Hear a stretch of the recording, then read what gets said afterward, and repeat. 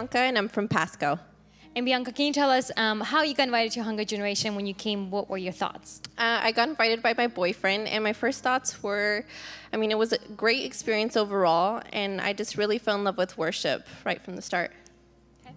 And can you tell us what your life was like before you came to this church? What were the things that going on in your life?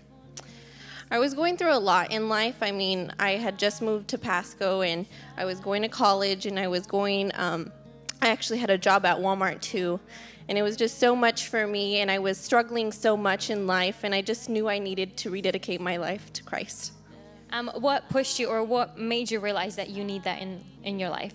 I actually attended a Wednesday night service, and I just felt the warmth inside my heart, and I felt a good spirit inside of me that just said, you know what, let everything go and give it to God, because your life is in the right hands here. And how your life has been ever since then? I've seen so many blessings. My friend giving her life back to Christ, and then I just recently got a new job. And there's so much that God has in store for each and every one of us that we don't know. And what are your goals as a believer of Christ?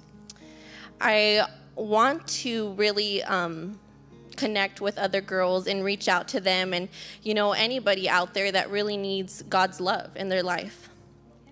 And what is your advice for people that might be slid back or going to college? What do you want to encourage them with?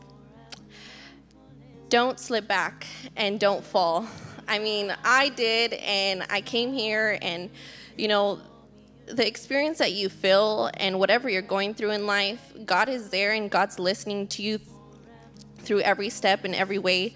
All you have to do is give that time, give that extra morning prayer, pray to God every day, and He will never fail you.